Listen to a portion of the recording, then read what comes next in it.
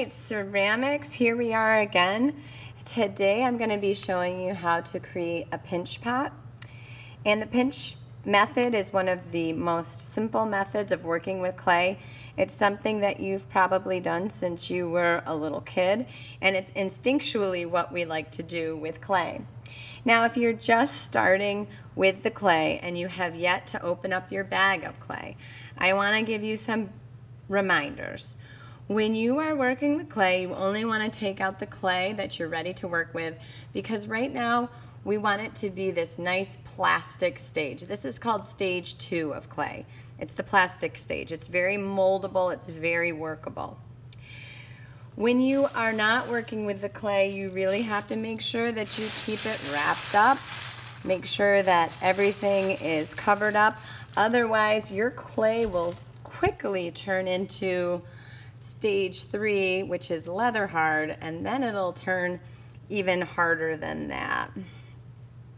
So what we want to do first with our ball of clay is we want to get it in a nice even circle. We are going to be making the pinch pot today.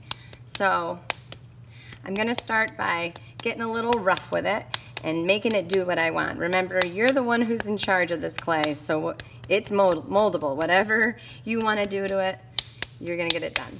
So I started with a piece of clay that fit comfortably in my hand. It's probably, I would say, about the size, mine is about the size of a baseball. Okay, so what I'm going to do next, once I have it in this really round ball, is I'm going to put it in my left hand like this, and I'm going to use my left hand as my molding area, and I'm going to take my thumb and I'm going to press my thumb down into the ball of clay. I'm going to try to get within about a ½ inch to a ¼ of an inch from the bottom. And so if you go too far, just start again, try again. And you're going to take then and you're going to wrap your fingers around this ball of clay. And then you're going to pinch. You're going to pinch your thumb between your fingers and that inside area. And you're going to turn your ball of clay just ever so slightly in your hand. Now I'm going to try to do this as evenly as possible, and you'll see I'm using my left hand as a base here, and I'm trying to pinch between the tip of my thumb and those fingers on the outside. And as I turn it, I'm just feeling the thickness. And I'm going to do it evenly and slowly. What people find is that they move, if they move too fast, their pinch pot is lumpy in areas and not in others. It tends to get away from them. The key here is to keep moving it at a steady pace. And now I'm pinching up into this area of my hand. So I'm continuing to move it and just gradually turn it. Pretty soon a form will start to emerge, and it is a little cup form.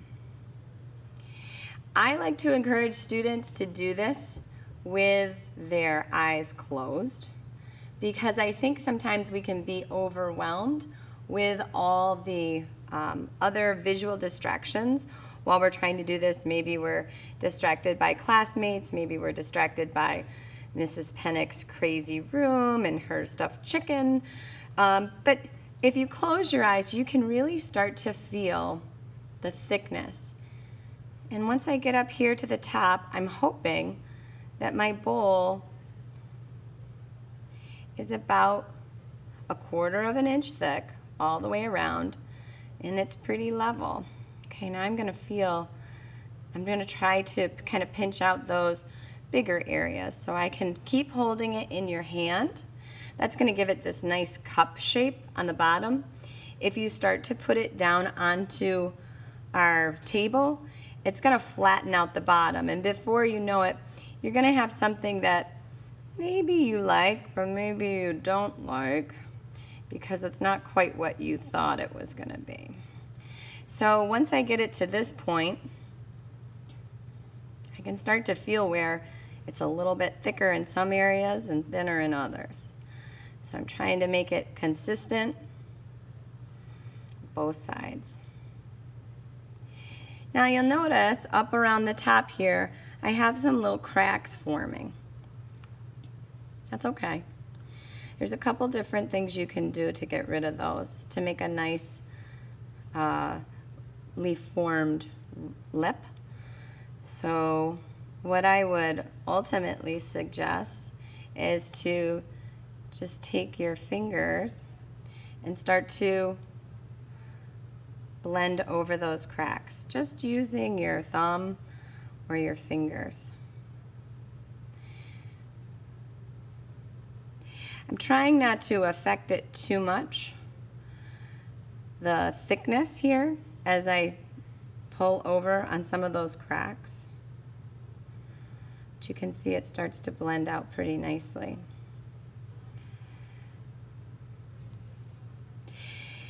Now another way, if you come up on this bowl and the top of your bowl is all different heights, like you've got some parts that are maybe a ½ inch taller than other parts, you can use a special tool from your kit. It is the needle tool. And the needle tool is made for cutting. It's a good one. So I'm going to set this down for just a moment. I'm going to grab my needle tool. And so how I would approach, like let's say, you know, I've got some it's a little uneven and I don't like it. So what I would do is I would take my needle tool and very lightly to start, just draw a little light line along that area where I plan on cutting. That way, if it doesn't look right, like, whoa, whoa, ooh, ooh, no, no, no, no, no, no. Here we go, right along there. That's where I want to cut. So then what I can do is I can move over that same spot a couple times, and voila. Now I have released that area, and now it's nice and smooth.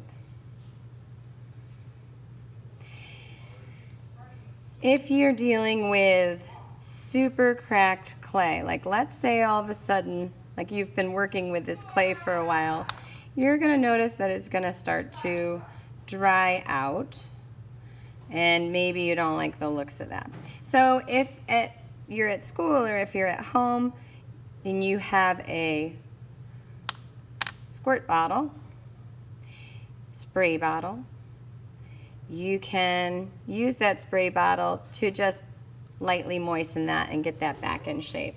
So I've got a little spray bottle here, so if I wanted to, looks like I had it set for get cat off the table mode, the steady stream. You want it to be more of a spray.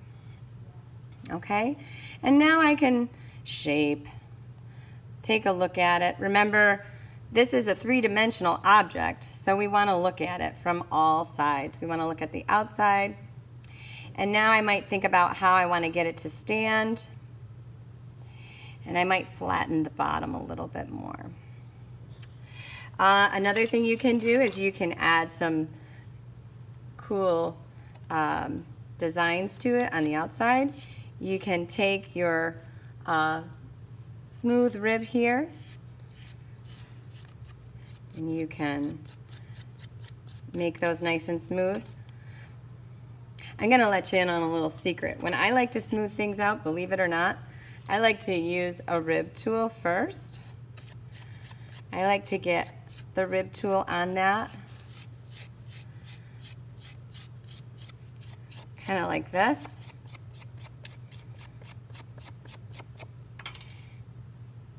And I take that other rib tool. Oh yeah, look at that. Way smoother. It kind of gets rid of all those lumps. It takes that clay and moves it around the surface to really get rid of extra little finger lumps and that kind of thing. All right, so I have this beautiful little pinch pot right now. I'm going to shape it up a little bit more. The longer it sits out, the stiffer it's going to become.